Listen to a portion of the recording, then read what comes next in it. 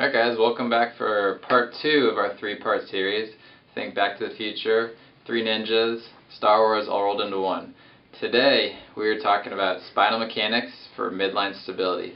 Essentially all the movements that you're going to do in CrossFit require strength and stability proximally from your midline, and we want to make sure that you're doing that optimally and not exposing yourself to potential losses of strength, losses of stability in the midline.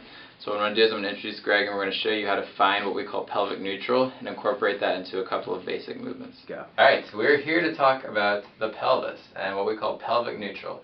What I want you to do is I want you to think of the pelvis as the foundation of your spine, the foundation of your house. If your foundation is tilted, the rest of the house goes to shit. So we want the foundation of Greg's spine to be straight up and down. What we're looking at is not tucked too far back. Other way. There we go.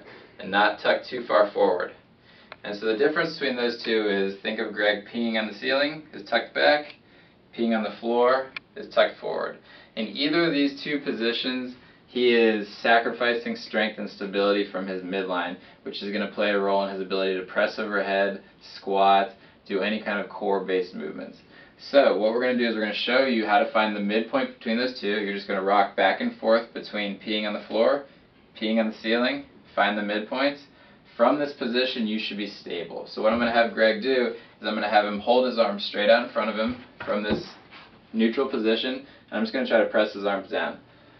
From this position, Greg is optimally recruiting all of his core muscles just by this neutral up and down position.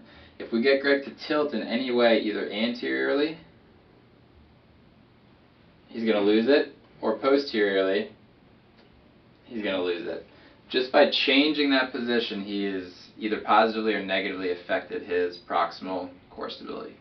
So to wrap up, the theme for this month: keep the foundation of your spine straight up and down, not too far forward, not too far back. You're going to kill it.